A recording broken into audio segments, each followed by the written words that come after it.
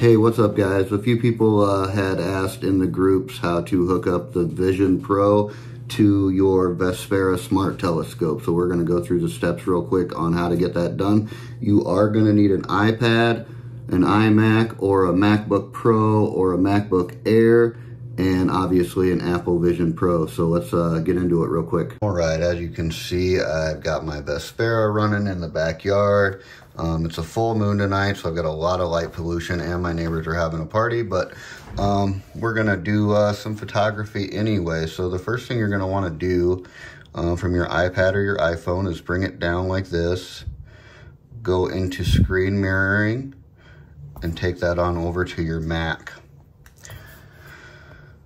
Now, once you're over here into your Mac, you're gonna wanna go ahead and get your Vision Pro fired up and get that put on, and I will do that, and I'll screen mirror the recording for you.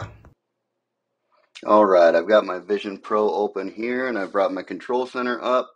What I'm gonna do now is I'm gonna go over and mirror my iMac, and in a few seconds, there she is.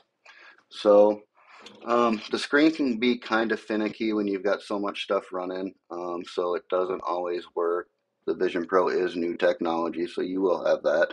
So you open it up, move it wherever you want, make it as big as you want. If you want to manipulate the screen or go through it or change up anything, you're going to have to just go over to the iPad and do that, or you can use your mouse as well. You can have other screens open in the background, Safari, Facebook, watch a YouTube video, a movie, whatever you want to do. So it's pretty cool technology.